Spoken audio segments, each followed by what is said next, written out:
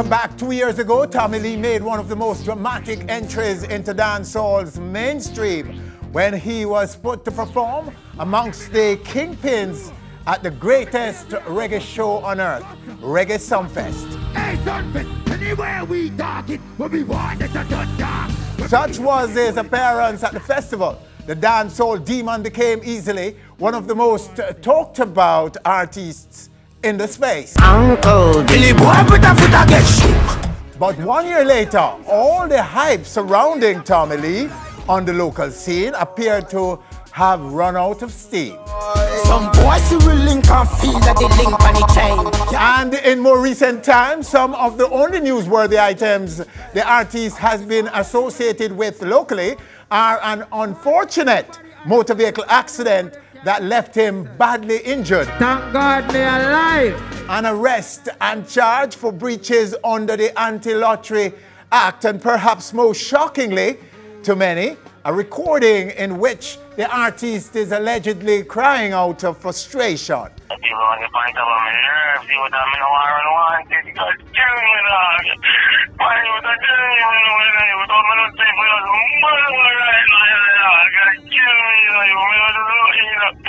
Tommy Lee, who is now out on bail, joins us right here, right now, on our stage.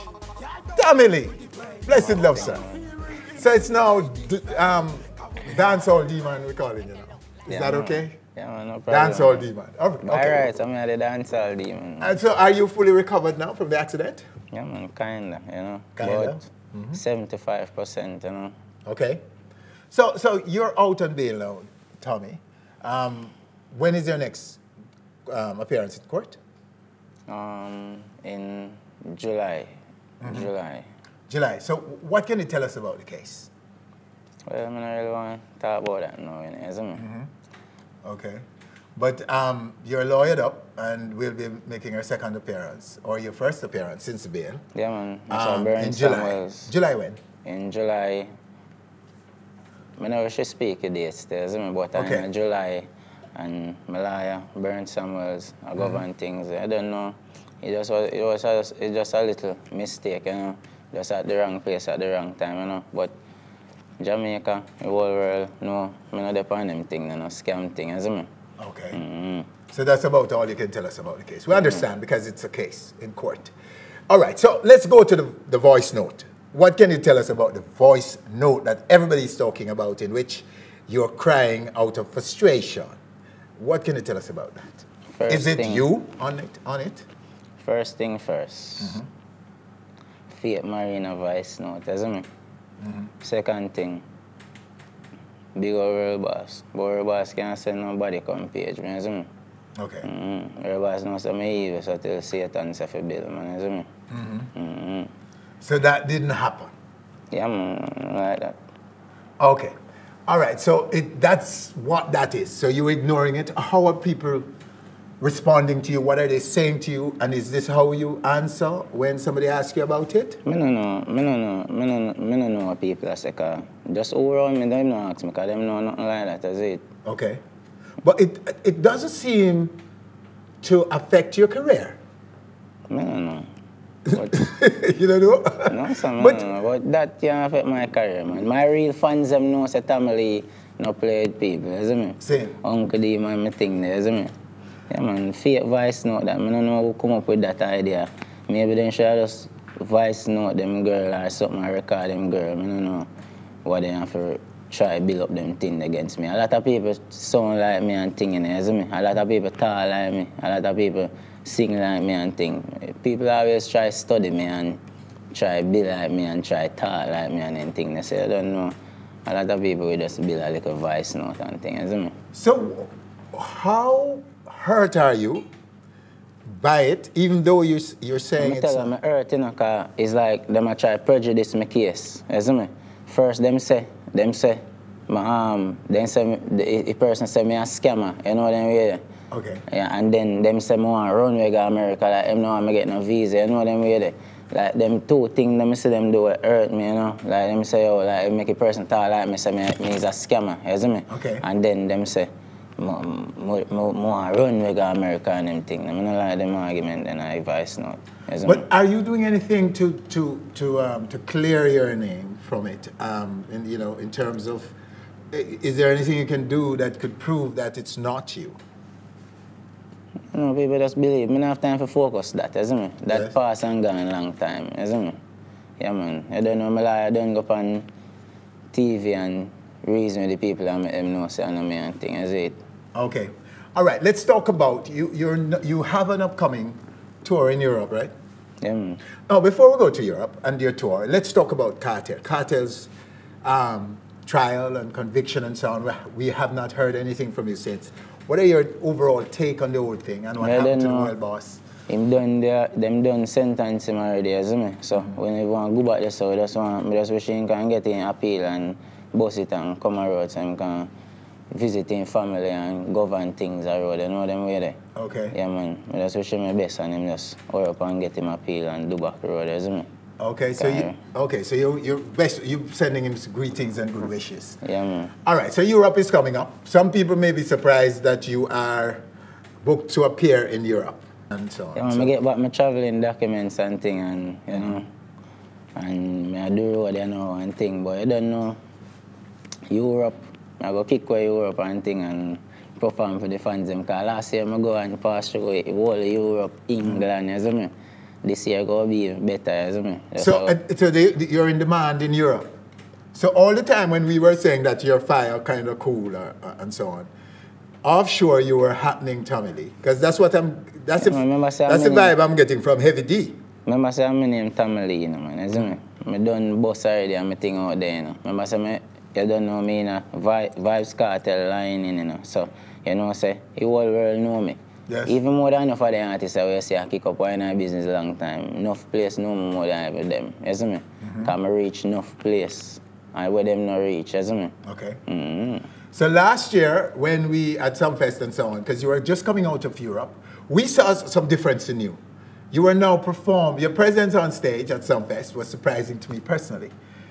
Because at the time you were kind of cool. A year before that you were the man. Every man wants to see this Tommy Lee. At the gate, people say they were coming out for Tommy Lee. Mobe was out in numbers for you.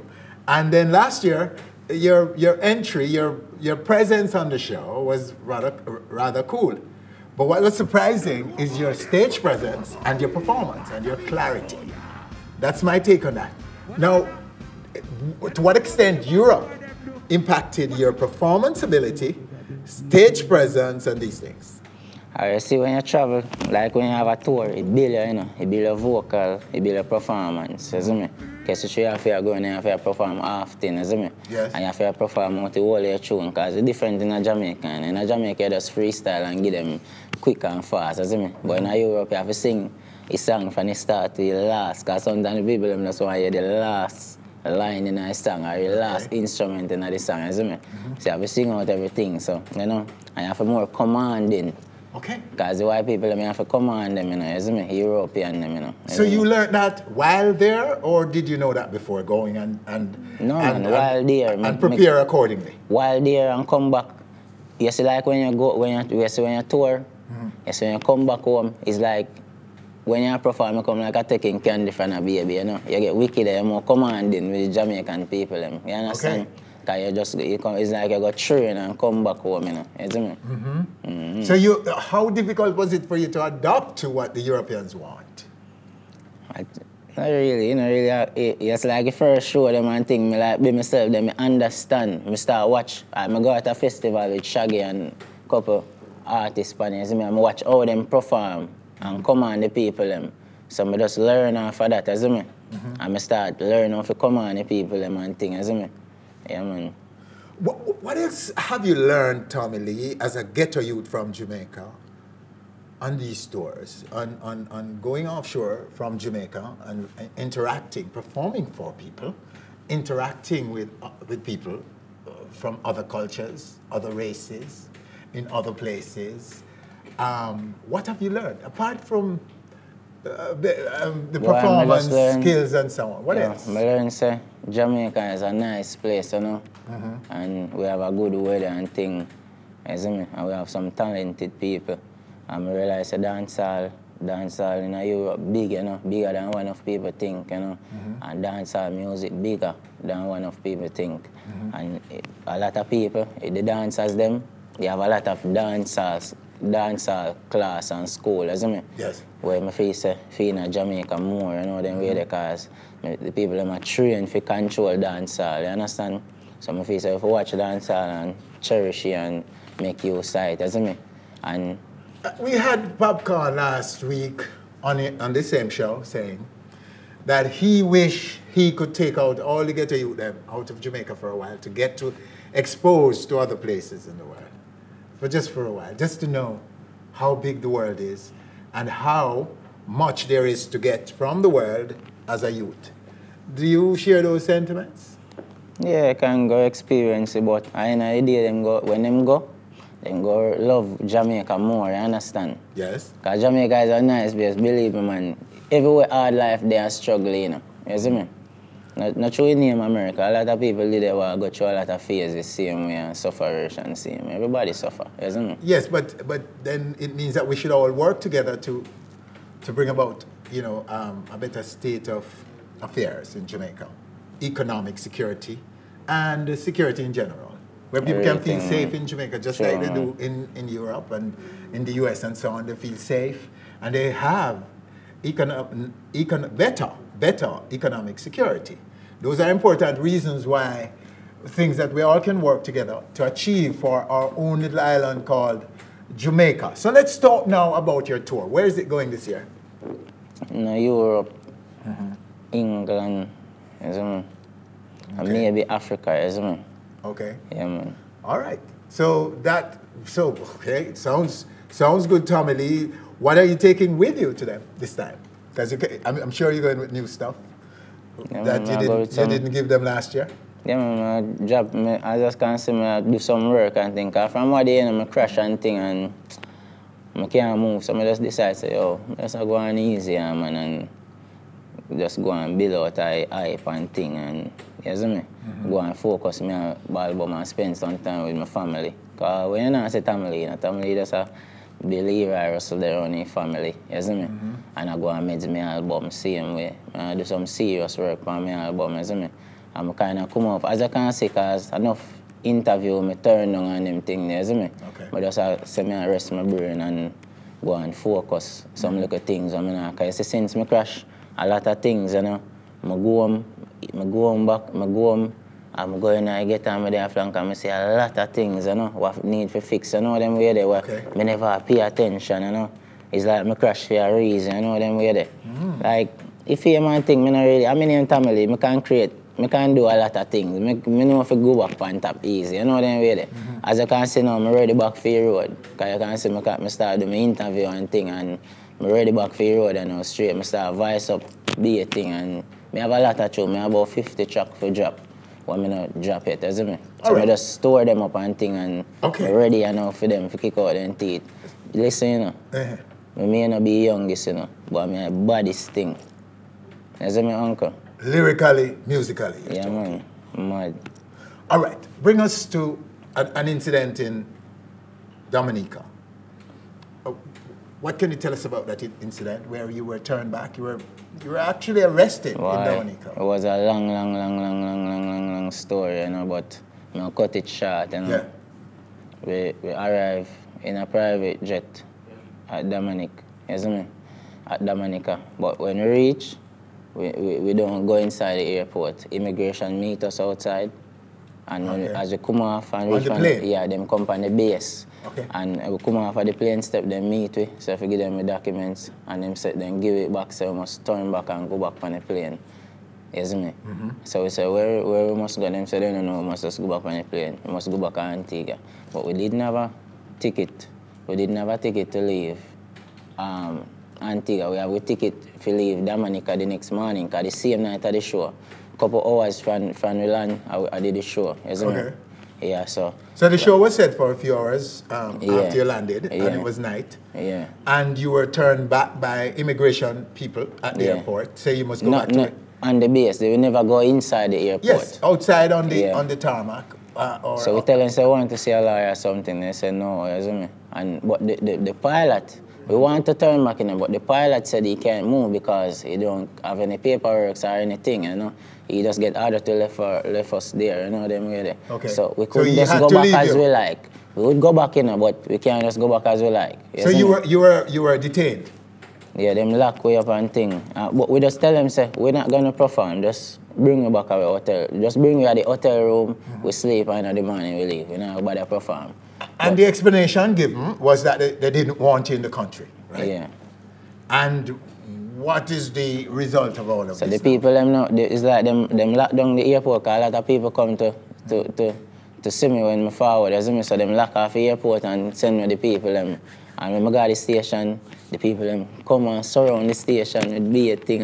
You see me? Demonstrating, wanting you to release you. Yeah, yeah. Okay, so you have big fan base in Dominica. Yeah, man, people them help me, man. But there was a demonstration against your coming previously from Christian groups, I'm told. That there was a demonstration. The reason why you were sent back was there was a demonstration to not have you in Dominica. So there was a counter, your people, your fans countered that demonstration, you're saying? Yeah, man. And so where is it now? Where's all of that now? It ended that you didn't actually perform in Dominica. Yeah, and a lot of things, and them, you see me, so I just pull out a lawsuit on them, you see it. Okay, so there's a lawsuit pending. Yeah, man. All right. So that is in progress. Yeah, man. So you're suing the government of Dominica? I don't really say government, because everybody with what happened, you know. Some people innocent of what happened, you know. But I sue whosoever black way, you understand? Okay. Whosoever send me back for no reason. Because we don't do anything. I have a thing named CARICOM, you understand? We're lawyer, teacher, artist, certain type of people, and say I work, you're supposed to go work and find back here, you know them way there. Yeah, and in every way, I feel saying just bridge my rights, you know. Then I feel like I'm a human being, you see me? Okay. Yeah. So you believe that they have breached the CARICOM agreement for free movement of labor in CARICOM? Yeah, that and your rights were breached, you think, that night, man. and therefore you're seeking redress in court. Yeah, man. All right, we're gonna take a break right here, Tommy Lee. When we come back, we're gonna drop a brand new video for you. We're gonna introduce the new Tommy Lee. Can you say ready now? So we're going to show our viewers why you say it's already with a brand new video that we're dropping for the first time anywhere in the world right here on stage when we come back. We riding Ferrari, we driving Bugatti, we the sexy gal and we naughty.